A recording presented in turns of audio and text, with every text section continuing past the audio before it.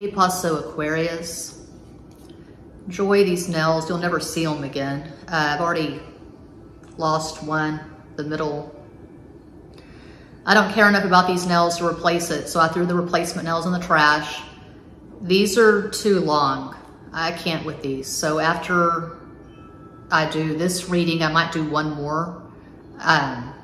What I've been doing lately, I like to do the modalities as a group. So I did Leo yesterday, I just did Scorpio. So Leo, Scorpio, Aquarius, Taurus, the fixed modality. I might be really ambitious and do Aquarius and then Taurus, and then these are coming off.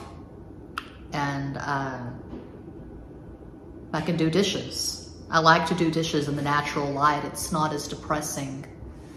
I've got the natural light flooding in.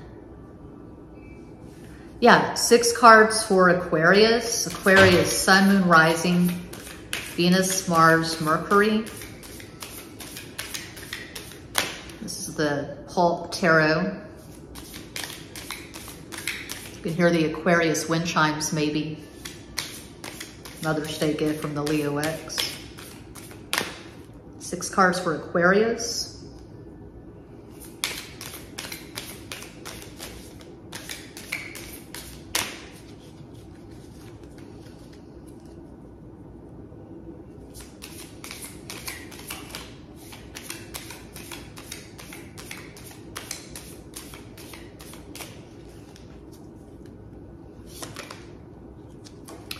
The Magician.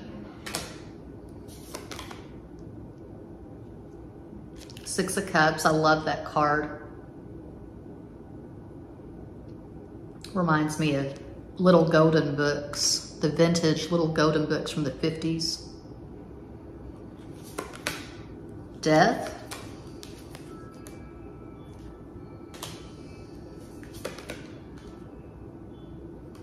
Are you 5 of Swords? I damn sure am. 5 of Swords. So we've got Mercury in the first row, the Magician, that's Gemini. 5 is Mercury, which rules Gemini and Virgo. And then the 3 of Wands, 3 is Sagittarius.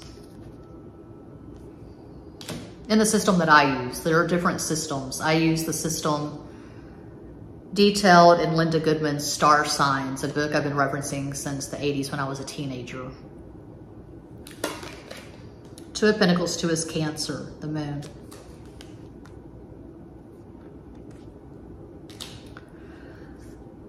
Okay, it's like I was saying for Scorpio.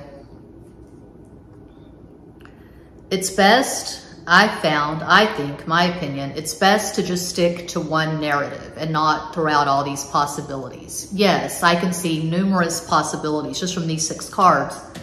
But the narrative I'm going to go with is this. Goes without saying, but I say it, I remind often.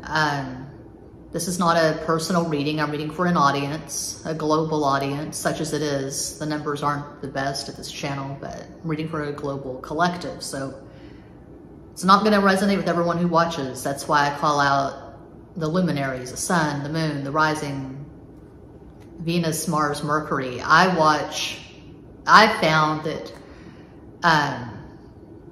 I get the most value, I get the most benefit from watching, not for my Aquarius sun or Venus, because the Aquarius readings that I see at other channels, they rarely resonate with me. I usually find value and resonance in Capricorn, my Mars in Capricorn, and my stuff in Virgo, my Virgo rising, Virgo moon. So just, you know, watch all the videos of this channel, please. Let's get the views up, get us up to 1,000 subscribers. This is what I'm seeing for Aquarius. It'll resonate with at least one person, maybe. You're not currently in a relationship. You might be in a connection, but I'm not seeing a relationship. But I really feel like you're feeling nostalgia. Nostalgia for an ex, someone that things didn't work out with. You're missing this person, and you do have some optimism the 2 of you will reconnect eventually. I'm seeing a definite ending, but there's optimism with Sagittarius, with the 3, Jupiter. And you feel connected. You feel super connected, even if you've not spoken in months, years in some cases. You probably see this person in dreams.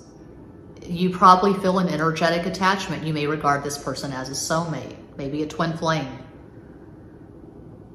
And there's some level of dissatisfaction. It's mixed because you're optimistic the two of you will talk again, you will reconcile, you will reunite. But also, it's like this person's crowding your head. It's like you can't really feel easy and good and gratified in your life because you may see this person as the missing puzzle piece. If only we could get back together, things would be beautiful and wonderful, and you know, it'll be different this time. It'll be better. Maybe you've had a lot of time to evaluate what went wrong and you've been working on yourself. Please provide an energetic summation for Aquarius, 3 additional cards.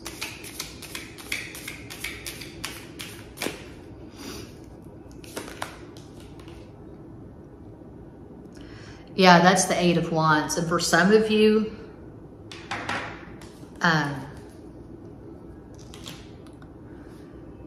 this pain, this discomfort, missing this person, it's feeding your creative process. This could be a muse. You see this person as a muse. So you could be creating a lot of art. You could be writing. You could be composing music, maybe. The World, the fixed modality. Yeah. Aquarius, Scorpio, Leo, Taurus. Maybe you have a conjunction in one of the fixed signs.